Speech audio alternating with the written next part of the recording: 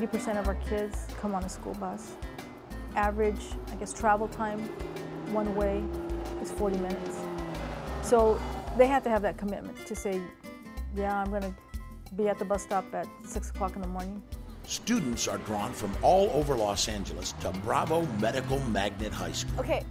Named after an East Los Angeles physician, Bravo is a medicine and health career themed school. So that will help to protect their ears. The curriculum exposes every student to aspects of the medical field and offers more focused studies in small academies within the school. Bravo also offers outstanding dance and music programs, clubs and athletics, Paso número uno.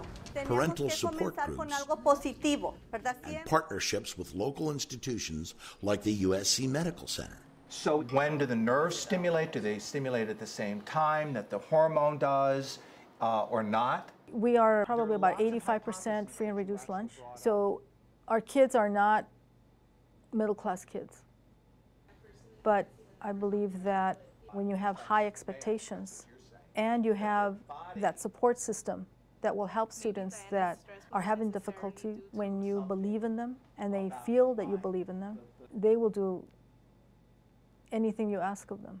So this electrode is going to be measuring your brain waves. So I'm going to put one electrode on your forehead and one electrode on your ear. A major focus of the class is to have the students become curious, that they raise their own questions that are focused around physiology. I came up with the hypothesis that people who play video games more might actually have a lower stress level than people who didn't. So I started asking people, do you consider yourself a gamer or not? And I would test them. And then also having the technology to be able to measure biopotentials or blood pressure or vital signs. Exercise can actually reduce stress. Right. How could that work? That's something I still want to test because I still think that athletes will have a lower stress level just because they have an output for that stress. Some Bravo students continue their education in the afternoon by walking 3 blocks from the high school to one of the most prestigious medical centers in the country. We have a terrific partnership with the University of Southern California. With the ROP program, the students work at the hospitals that are owned by USC in a variety of different areas. And where is she going today? We know that not every student that comes here is going to be a doctor, going to go to medical school. But it helps them see that it's not just the doctors that make that whole health medical world happen. A select group of students in Bravo's Science, Technology, and Research program and the Engineering for Health Academy work in research labs on the USC medical campus. These experiments are really very high-level, sophisticated experiments, just same experiments that the postdocs and graduate students are doing. So the high school students are really, this is fantastic for them. They can do very cool stuff. Hey, Hardy. Hey, what are you working on? Right now I'm just trying to smooth out the output of this circuit. We actually have curricula that we've instituted towards biomedical engineering and engineering in life sciences, which goes hand in glove with the experimental experience in the lab. Education has to be much more hands-on. We can't continue to just educate students in silos and not integrate technologies, in this case, into medical applications. The way that the course is designed, it's a 2-period, right? Mm-hmm. And the first semester, you learn medical terminology.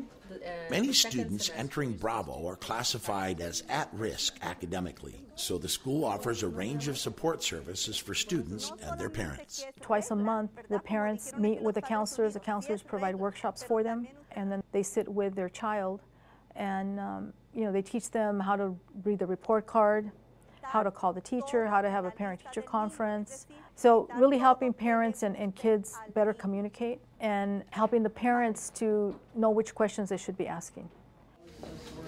There are also homework help programs monitored by some of the many Bravo alumni who return to the school to help the next wave of students. I do want to see a lot of these kids succeed, and I can see, why some of the teachers try so hard with many of the students. The more you know them, the more you really want them to grow for themselves. In this one, what do you think we're looking for? N. All right. Definitely, Bravo gave me so much. It got me really prepared for college, and you know, I didn't think that back when I was here. I was like, oh my God, I have to read how much? I have to do this. I have to write this essay. Then when I got to college, I'm like, the first couple of classes, like, oh, this is a breeze. You know, I read, you know, like again, I read this in high school, and I really wanted to come back and give some of that to the kids. Don't let anyone, especially yourself, say this is something I can't do. I'm not a person that supports the status quo, because usually status quo means it's about the adults and not about the kids. And when it's about kids, you see the results. It's not easy sometimes, but it's the work that we have to do. All right, you guys have a great day. For more information about what works in education, go to edutopia.org.